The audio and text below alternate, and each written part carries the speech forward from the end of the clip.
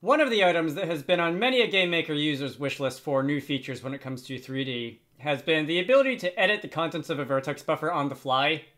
And we've kind of had the ability to do that for a long time. In fact, this video is perhaps a bit of a callback to one of the first 3D and GameMaker videos that I did when I first started doing this again in early 2020. So there do exist two functions, vertex create buffer from buffer and buffer create from vertex buffer. And those two functions easily win the award for the most difficult function names to say out loud in all of GameMaker. But they would allow you to create a new, either a regular buffer from the contents of a vertex buffer, or create a new vertex buffer from the contents of a regular buffer. I will let you try and guess which is which. And if you wanted to modify the contents of a vertex buffer, either perhaps modifying the vertex positions or UVs or something like that, or the vertex color, let's say if you hit the space bar, you want the shape or the color of the pirate ship to change, like that, you would have to save the contents of a vertex buffer to a regular buffer, iterate over the regular buffer, do whatever modifications you want, delete your original vertex buffer, and recreate the vertex buffer from scratch from the contents of the regular buffer, which maybe isn't the most elegant solution, but it does get the job done. If I keep hitting the spacebar, we're going to randomize the color of this here Going Merry.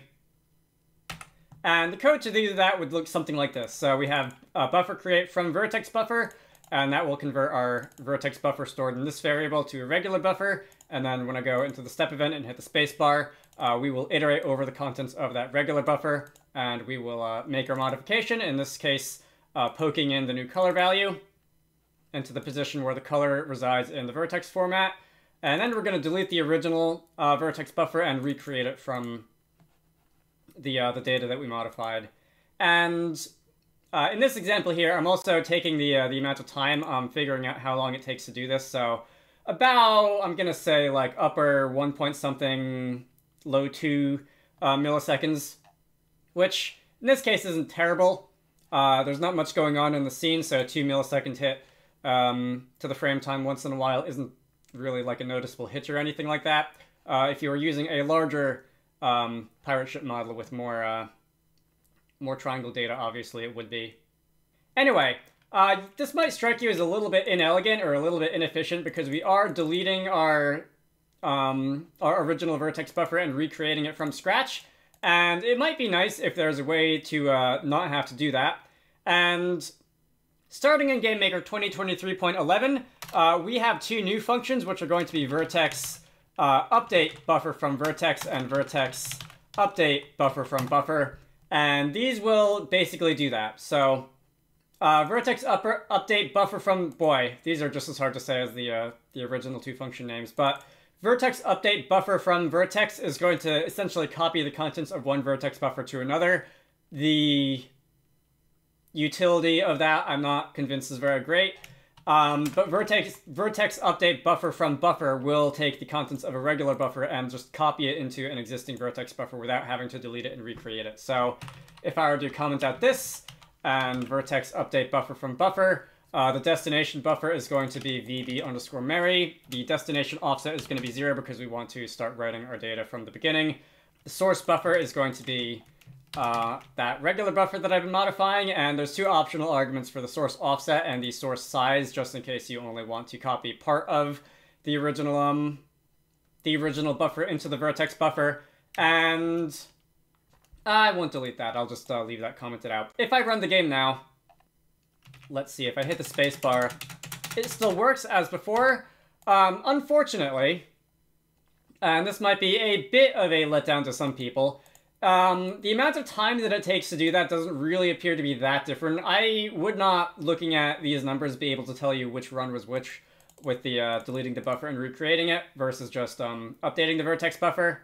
And I'm not entirely sure why that is. It stands to reason that deleting a buffer and reallocating it from scratch would take longer than just copying the contents from one location to an existing location.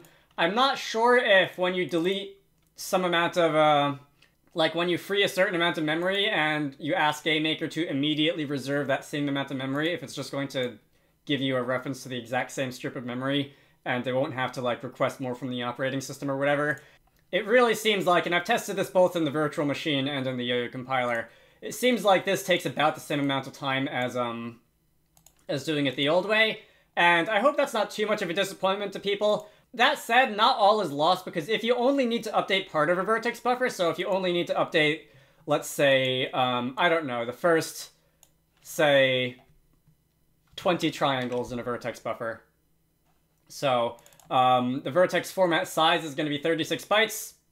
If I wanted 20 triangles, that would be 36 times 20 is 720 bytes. So if I only wanted to modify the first 36 bytes of this buffer, instead of recreating the whole thing from scratch, I could get away with saying, let's say the source offset is going to be 0 and the source size is going to be that 720. Let's see how long this takes. I'll do that a few times. Okay, so just updating 20 vertices. I didn't actually... where are the first 20 triangles on this pirate ship? Or the first 20 vertices on this pirate ship, anyway? They're on the front here, okay. And since it's 20 is not divisible by 3, only part of the last triangle actually gets colorized. Anyway, this takes about 10 to 20 microseconds, and if I were to do that while recreating the entire vertex buffer, I imagine that would take quite a bit longer. So we're gonna randomize that color. And indeed, it takes quite a bit longer to recreate the entire vertex buffer than it is to just update part of it. So, again, I suspect this is going to be a little bit of a letdown to some people because it's not like directly like a performance boost if you have to update the entire vertex buffer. But if you only have to update part of it, so let's say you're making like terrain deformation, and if you want to update just a couple of vertices of your terrain at a time, this would be quite a lot faster for something like that than having to like delete the whole terrain buffer and recreate it from scratch. Even if you had your terrain chunked, it would probably be quite a lot faster. I kind of want to throw together a terrain deformation example now, but anyway. That's the vertex buffer update function. There is no analog to buffer create from vertex buffer. There is no like buffer update from vertex buffer. And while it seems a little bit weird that that would be an omission, I kind of see why that is. Vertex buffers can't change their contents on the fly, and if you already have an existing buffer that you allocated for vertex data like this, you could like just use that in the first place. Hey. I really tried to think of some edge cases where you might want to update a regular buffer from a vertex buffer. Like, I can imagine that, but the situations where you'd want to do that would be just, like, so rare. Anyway, so if I were to look at vertex formats for a minute, there's been a companion function to vertex formats that's also been added, and that's going to be vertex format get info, and this is another one that some of us have been asking for GameMaker for, like, years and years and years, but vertex format get info will return some information about the contents of a vertex format. And there's not a whole lot to this. I don't really think this merits its own video, but if I were to show message, let me pretty print this with a JSON stringify. This will produce a struct containing some information about a vertex format. So we have the number of elements. We have the stride, which is a fancy word for the size of a vertex. So that's going to be 36 bytes for position, normal, text, chord, and color. And possibly most importantly, we have the an array containing information about those vertex attributes. So these are all just numbers, but I want to say that usage refers to vertex usage, which is like the DirectX like vertex context for what a vertex attribute is actually doing. So vertex usage, position, normals, and so on. The type is just going to be the data type, so I believe those map onto vertex type. Whatever, so vertex type color, vertex type float 1, float 2 for a vector 2 4-byte floats. We have float 3, float 4, and ubyte 4, which is what you would use for color, so 4 unsigned bytes. And the other bits of information that are attached to each of the elements in a vertex format are pretty self-explanatory. The size is the amount of bytes that it takes up, so a position is going to take up 3 4-byte values, so that's going to be 12 bytes in total. And the offset, which is the the position in each vertex that this data can be found. So, for example, the color in this 36-byte vertex format, the color is the last 4 bytes, so the offset will be 32, as you can see. And you can work it out for the other attributes as well. This is a function which is probably not going to be very useful for like your own games, because you wrote the code, you already know what the format of your vertex format is. There's no real need to have to get the info like this. But if you're the sort of person who's into writing libraries for other people, and if you want to write some kind of vertex buffer processing function to do whatever to a vertex buffer, and you can't guarantee ahead of time what the user's vertex format is going to look like. You don't know, like, for example, if they might have their color and their texture coordinates swapped around. This can be a useful function to allow you to figure that out on the fly and rearrange the bits of data that you get out of a vertex buffer on the fly. One last thing, when vertex buffers are frozen, if I were to say vertex freeze, when vertex buffers are frozen, they become decidedly read-only, and you can't do things like create regular buffers from their contents. When you freeze a vertex buffer, a oversimplified version of what's going on is essentially the computer is the graphics API is going to send the vertex data to the GPU and tell it to stay there, and the vertex buffer will no longer live in regular memory. It'll live in video memory, and that's what makes them so fast, because you don't have to constantly waste GPU bandwidth sending the same vertex buffer to the GPU to be drawn every single frame. You can just have it stay there. But the trade-off of that is that once the vertex buffer lives in video memory, there's no getting it back.